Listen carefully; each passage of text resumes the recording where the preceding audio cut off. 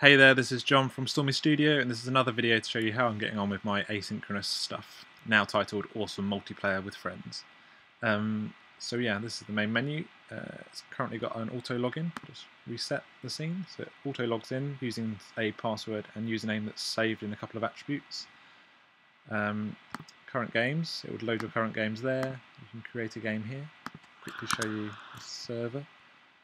So the main games database is currently empty, and there's a few new tables like load players games, which collects together any games from the main games database that match a person's ID.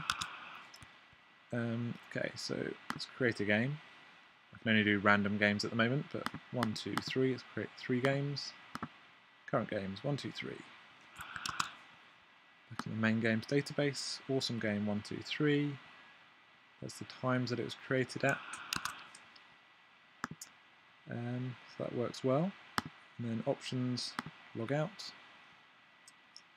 Let's log in as someone else. Let's do someone new. George@bob.com. Password Bob.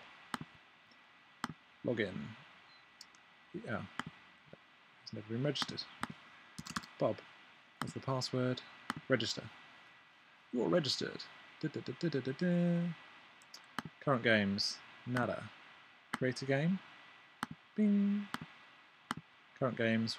I've got 1. Awesome game 1. Head over to the main games database. Just added an extra one. Awesome game 1.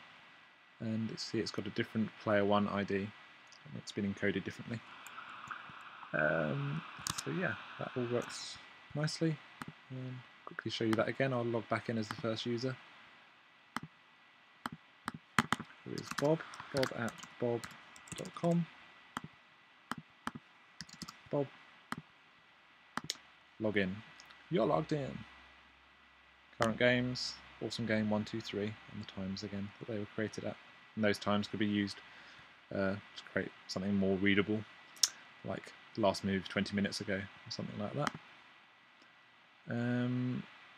You'll notice there's some dodgy transparency transitions going on at the moment, but that's down to the problems in the nightly builds.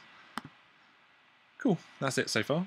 An absolute mountain of stuff to do on it, but slowly getting there. Cheers.